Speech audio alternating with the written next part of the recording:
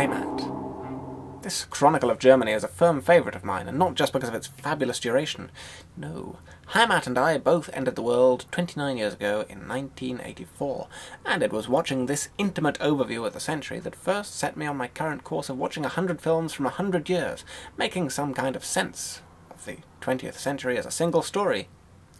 Normally, when you watch a film, you sit down, you watch things happen to characters, and you get your resolution, and then the film stops. Heimat, though, just keeps going.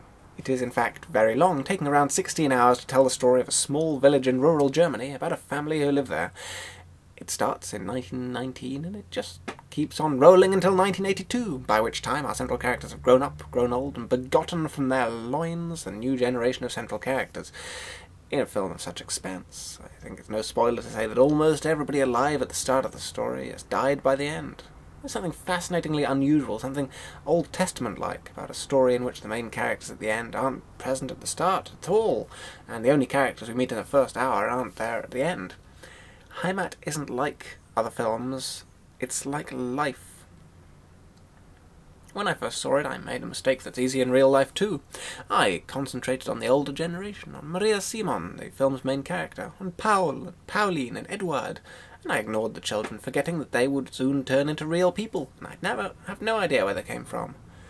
By the 50s, the film slowly switched its emphasis and became the story of Maria's children, Anton, Ernst, and Hermann, the last of whom went on to star in Die Zweite Heimat and Heimat 3, where he became the cinema character I know best and care about the most, probably, but that's another story. Characters who'd been the centre of their own lives and at the heart of the community become parents, become grandparents, they die of age or accident or war, or equally often we leap forward a few years and they're just gone, just dead. Quite disconcertingly, the film raises the strange prospect that our grandparents may once have been children and people, with lives as fun and interesting as our own. Heimat is made up of a number of smaller films. See the postscript for quite how that works, and is shot variously in colour, sepia and monochrome, and on a variety of film stocks. It starts almost entirely in black and white, because you know that's just how things were in those days, but is almost entirely in colour after colour television is introduced in West Germany in 1967, August 25th, if you like to celebrate anniversaries. It takes a little getting used to, but seems utterly appropriate given how the century's story is one of technological advancement. Integral to the human stories playing out in the village of Shabach are the introduction of the radio, the motorcycle, aircraft, and especially the development of advanced camera lenses as a rural community in the middle of nowhere becomes part of the modern industrial world. In the first half, the town's core seems to be Matthias's forge, and I'm delighted to see that the prequel, Die Andere Heimat, set in the 1840s and coming to cinemas near you later this year, sees some prominent use of it. By the end, new industries have risen and fallen, and the village is quite radically different, but remains utterly recognisable. The final telling in particular is perfectly filmed, timed and edited, and despite its optimistic tone and happy ending of sorts, I'd forgotten just how upsetting I found it. There are lots of images from it that linger in my mind for a long time. Hermann Simon arriving late to a funeral to find a thunderstorm has scattered the mourners, leaving the casket alone in the sopping street, and strangely terrifying flyover of the Hunsrücks that follows.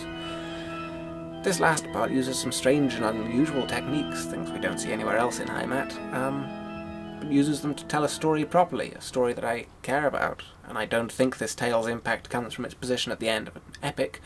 I think anyone who hadn't seen a single frame of Heimat could watch The Feast of the Living and the Dead, or even just its opening quarter hour, and find something fascinating, tense, engaging, sad and real, which is surely a good set of things for a film to be.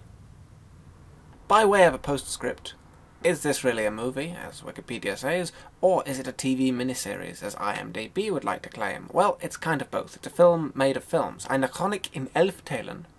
Its threequel, Heimat 3, is slightly clearer on this point. Film in 6 Teilen. I'm a dilettantish speaker of German, but that's surely one film in 6 tellings, or 11 tellings of extremely irregular duration, as is the case here. But wait. How can something be in more than one discrete portion and yet be a single film?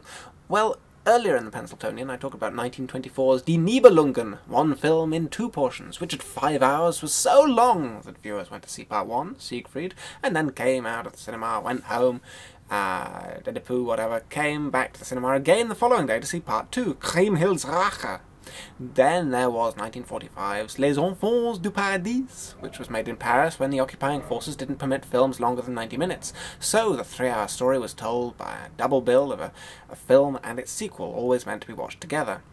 And then there was Das Boot, 1981, made for cinemas, but also shown in extended forms on telly as a miniseries. Did I spend 11 hours watching those particular films entirely so I could use them as examples when I was talking about Heimat?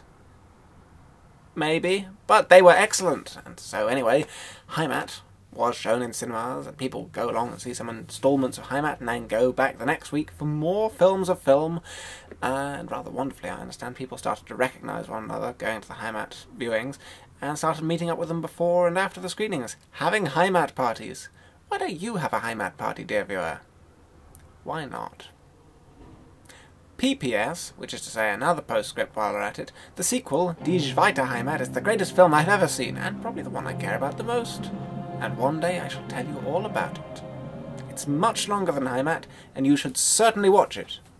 You won't, though, which I think is rather a pity. Goodbye.